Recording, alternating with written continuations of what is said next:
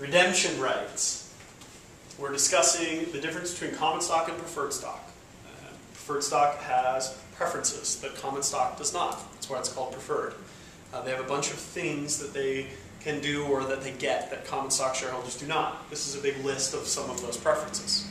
Right now we're talking about something called redemption rights.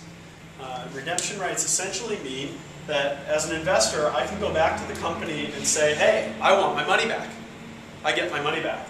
I may have put $5 million into the company, I want my $5 million back. It's written supposedly so that if the company's not doing something that you want it to do or you're massively unhappy with it, that you can get your money back out of the company.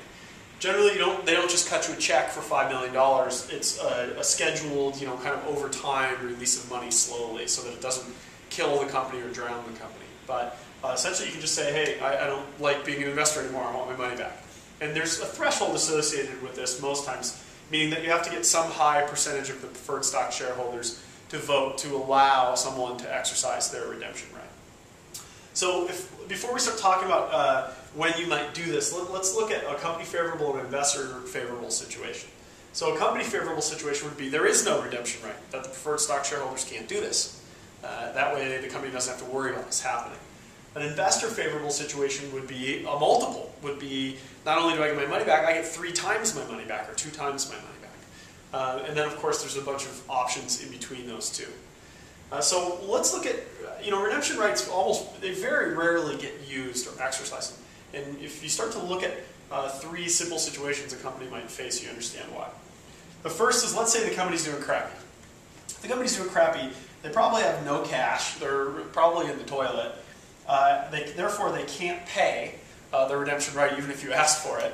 And frankly, it might kill the company outright if you decided to redeem. So very rarely will a redemption right get used in this situation because it's a little bit like putting a bullet into the head of the company.